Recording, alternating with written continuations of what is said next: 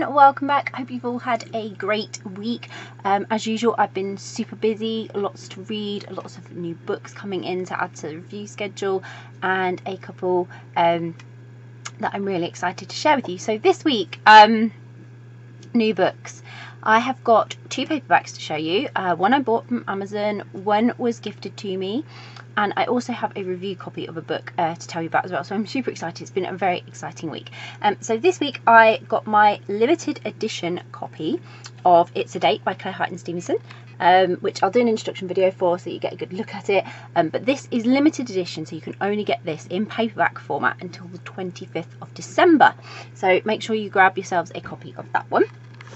I also got a copy of the fourth book in Petrina Binney's dinner series, which is Sex, Death and a Vegetarian Alternative by Petrina Binney. So I'm super excited to add that to the schedule and get back to the residents of the village and find out what they are up to now. So that is another brilliant one to add to the schedule.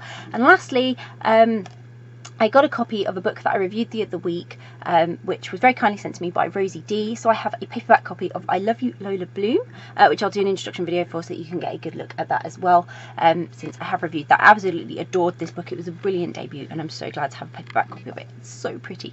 So this week, like I said, two paperbacks that I got and one review copy ebook. So I have a copy of It's a Date by Highton-Stevenson, which is her newest release, Sex, Death and a Vegetarian Alternative by Petrina Binney, which looks fantastic, and a paperback copy of I Love You, Lola by Rosy D.